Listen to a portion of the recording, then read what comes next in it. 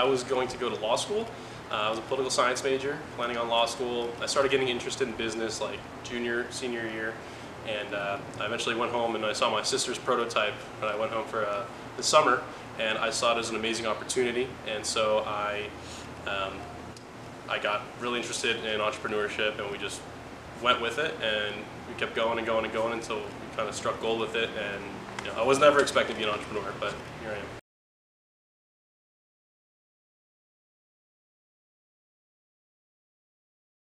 Yeah, so I always really wanted to get an MBA, especially towards the end of being here in my undergrad. I was kind of got more interested in business, and so I was working on Nightcap at the time, but it was very early and it wasn't big at the time at all, and I don't want to put all my eggs in one basket, and so I thought that the MBA would help me both manage the business and also set me up for the future in life if either after Nightcap or if Nightcap didn't work out. I thought the MBA would be an awesome opportunity to just do two things at once and set myself up for the future.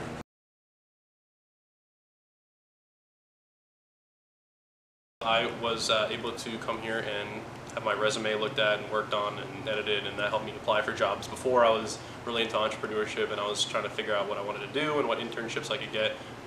The help with the resume really helped me.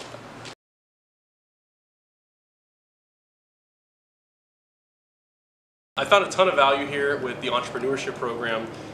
Being able to utilize the resources, the pitch competitions helped us fund fund everything when we were bootstrapping and really got us started. I don't know if we would be here at this point without them. The law clinic that was available through the entrepreneurship college was a huge help. Being able to pay for trademarks and just getting legal advice on everything from what to put on your packaging to filing stuff with the USPTO. Not having to pay a lawyer for that and just paying the government fees was an awesome resource. And we also utilized the textile center at the entrepreneurship school, and they tested out, will these fabrics stretch out in the wash machine? How many washes will it last? Does the ink stay on it? So that was an amazing opportunity to be able to have that and just be able to be here and do that.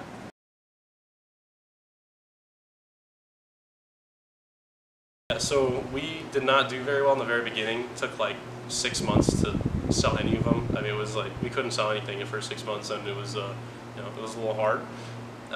But we thought that we really believed in our product, and we believed that we could really gain traction. And we were just testing out different things, and eventually we found platforms that really helped us market it, and it really took off after 8-9 months.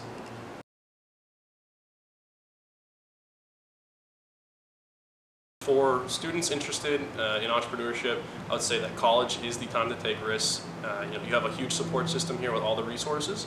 And the second thing is that not everything works out right away.